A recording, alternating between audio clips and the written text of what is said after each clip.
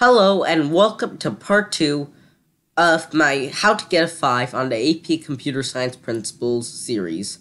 My name is Om Desai, and without further ado, let's get started. So, this is part 2 of what will be a 6-part video series. And in case you missed part 1, I recommend you to check it out. But in recap of that, we basically went over what we're going to do in the future, so what we're going to cover in the next topics. So let's start by getting what this video series will not cover out of the way. So this video series will not cover any of the subject matter. It's going to be more about strategy, so we're not going to teach you specific things about computer science, but more as to what you do to get a 5, what kind of strategy you should use, and we presume that if you're watching this, you're able to get your hands on some resources that'll help you.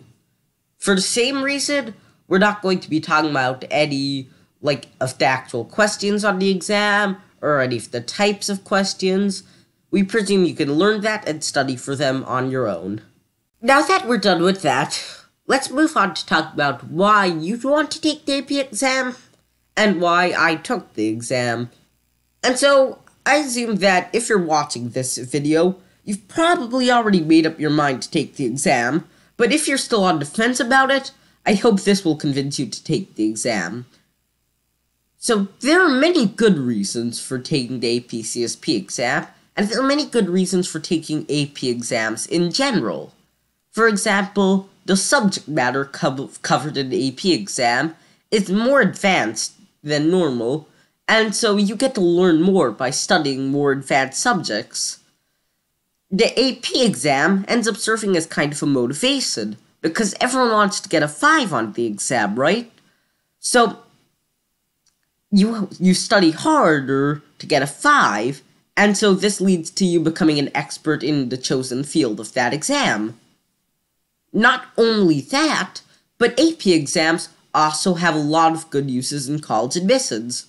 For example, people who are doing college admissions might notice that you've taken an AP exam, and well, you need to work really hard to do good on an AP exam, especially get a 5, right? And it's very demanding, so colleges will think that you're able to meet the demands of college courses. In addition, they'll see that you're devoted to whatever subject you took the AP course on, you're passionate about it, and that you're willing to take a challenge in high school. And there's a link down in the description that'll give you more benefits about how AP exams can help with college admissions. More specifically, the APCSP exam is good if you want to get into a technology school, and so schools that you're passionate about computer science. Now, I chose to take this exam in 8th grade for a lot of similar reasons, and also because I was already learning about computer science. And I felt that taking the APCSP exam was the best way to learn more, and the exam motivated me to learn more and more, and I eventually ended up learning a lot more about computer science. As a bonus, I also have a good thing to show college admissions, because I get to show them that I was passionate about computer science at a young age. Now, let's move on and start talking about how you can register for the APCSP exam. Now, if you're in an AP class, then your teacher will probably register for the exam for you. And your teacher will also give you an AP number, and you'll use this AP number to confirm your registration. And you'll do this by going online to the College Board website and typing in your AP number, which will confirm your registration. Once you've done that, you'll have 2 options available to you. 2 things you can do. You can you can do both. You can create your account if you haven't created it already, and you can submit both the Explore and Create tasks, and I'll talk a bit more about what those are later. Once you've done that, you should go to your next information session, and it's going to be held at your school, and it's going to consist of important information about the tests So like where the test is going to be held, how it's going to be taken, and such forth. And the important thing is that you don't miss it, because there will be important information there. Next, when you're actually taking the exam, they're going to ask for some information on your answer sheet, and they might ask for, let's say, what's your birthday, what's your AP number. They might ask maybe for your social security number. So you need to make sure you know these things. After that, you'll be good to go. If you're self-studying for the exam, though, it's going to be a little more complicated. First off, you're going to have to make sure that you can find a school that takes the APCSP exam and that will let outsiders take the exam. For example, the school I went to, people going to that school could take the APCSP exam, but you couldn't take it while still studying, so I had to go to a different school to be allowed to take the test.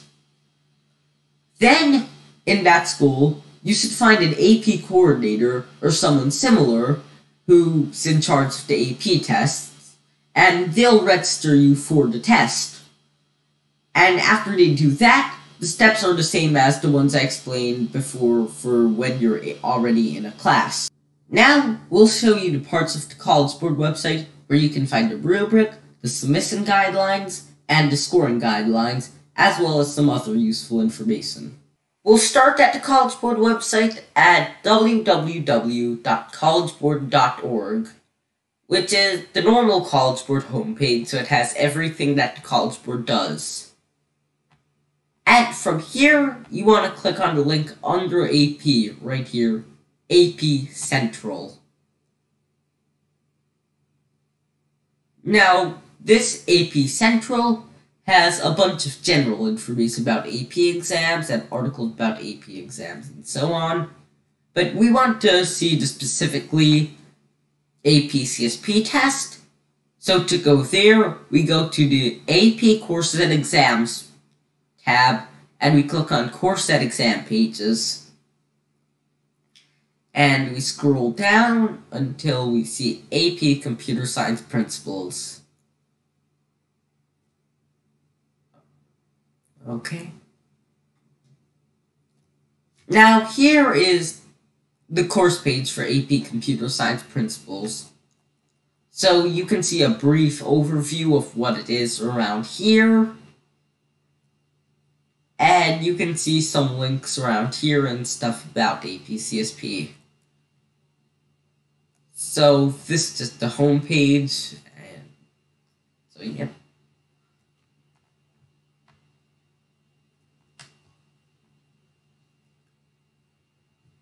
Then let's move on to the course page, and this is about the APCSP course. And we're not going to focus on the course very much during this video series. We're going to focus more on the exam. But for now, just take a look at the course.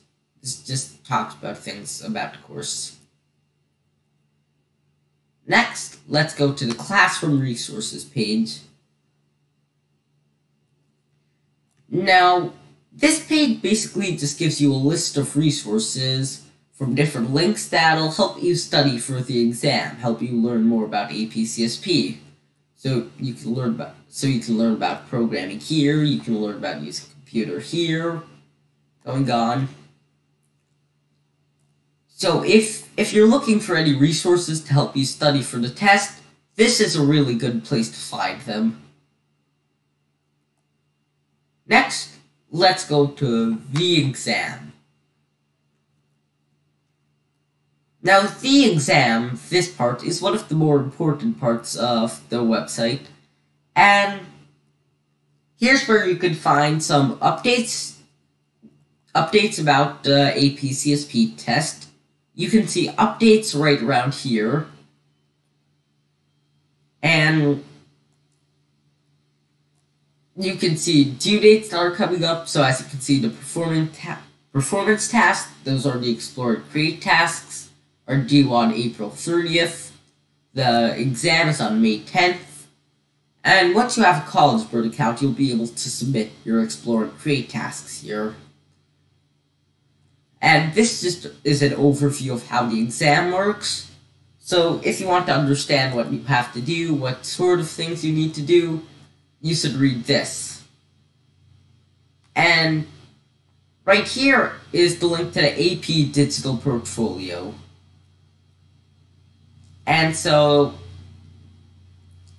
basically this shows how you can create a digital portfolio. You go down to the AP Computer Science Principles section, and this shows you how to create a digital portfolio. You can download the user guide and such, and this is where you'll submit the Explore and Create tasks. Now, going back, we can go down, and now here are scoring guidelines and notes. And this is very important, and this will probably help you a lot while you're doing the APCSP test. So, going here, we can see, by clicking on these links, we can see what they're going to use for scoring. So, clicking on the Explore task link will show the Explore task rubric. Clicking on the Create task link will show the Create task rubric. And so, you're probably going to need these to make sure how to do the Explore and Create task the best you can. And we're going to go more in depth in these rubrics in the next video. And if you want to, there are also a lot of sample responses from past APCSP tests, so you can look at these examples to figure out what to do. Now, here's the AP Digital Portfolio link. And here are some more policies. So, going to AP Digital Portfolio link. Again, you can see the same link we went to, and showing you how to go to the AP Digital Portfolio and submit your Explore and Create tasks. That's all we're covering for today. Remember to check in the description. I'll have put a few extra links and a few extra explanations down there. So, in part 3, the next part, I'm going to start by explaining the parts of the exam, the Explore task, Create task, and the written exam, and I'm going to go more in depth into the steps you need to take in order to submit the tasks. I'm also going to talk about the steps you need to take to prepare for the written exam, what you need to care about to get a 5, and I'm going to go over the rubric and show you what it says. Thank you for watching. Make sure to check the description below and subscribe to my channel to get notifications when I add new parts to this series as well as new informative videos. Thank you and goodbye.